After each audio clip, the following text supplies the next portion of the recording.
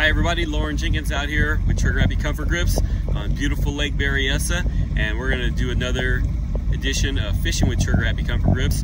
Today I'm going to talk a lot in depth about Trigger Happy Comfort Grips and also tell you about some new products that are on the horizon and hopefully catch us some fish. So let's go ahead and make a little run and see what we can get going. All right?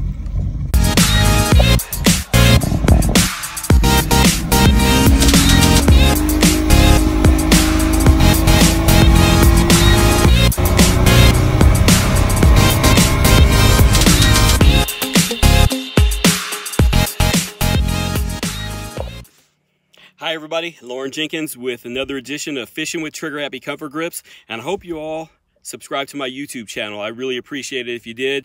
I'm trying to get more tips about Trigger Happy Comfort Grips. I love talking about Trigger Happy Comfort Grips, and I'm real excited about people using Trigger Happy Comfort Grips. So in this edition, I'm going to talk about one of the common themes that comes up while we're out at events. We'll have people come up and they'll notice that there's two different styles of Trigger Happy Comfort Grips for the casting rods. There is the banded rib style, which is this one right here, and there is the original banded dimpled style. So they're the exact same dimensions, but what we did was we cut material away from this one in order to make the ribs. Now, everyone knows there's all kinds of different types of techniques and types of fishing out there, different types of lures and how you use them. So for me, I always say that I use both styles of them for the different techniques. So when I'm fishing a frog type lure or a jerk bait or my favorite topwater like a rover, I'm going to use the banded rib style, because as I'm, popping that lure and working it, those ribs compress and it gives me a good feel.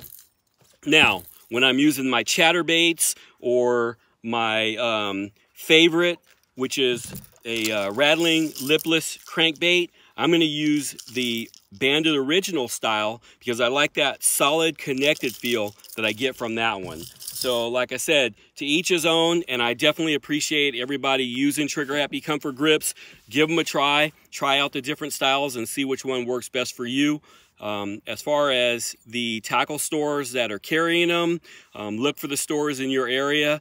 On my website, I have a listing of all the companies and tackle stores that are carrying Trigger Happy Comfort Grips, and I want to send a shout out and thank those companies for helping support Trigger Happy Comfort Grips. I really appreciate it, and I try to do the same and support those companies as well.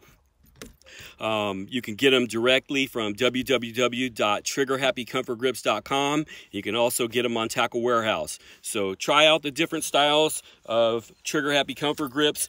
As far as the original style, I feel like they're a little bit more durable. As far as the banded rib style, what I would suggest is if there's a little bit of play in the bottom of the trigger, then just cut that off like I've done on this one right here, and then that will prevent you from rolling across it and tearing the grip. So anyway, enjoy your Trigger Happy Comfort Grips, and I appreciate the support.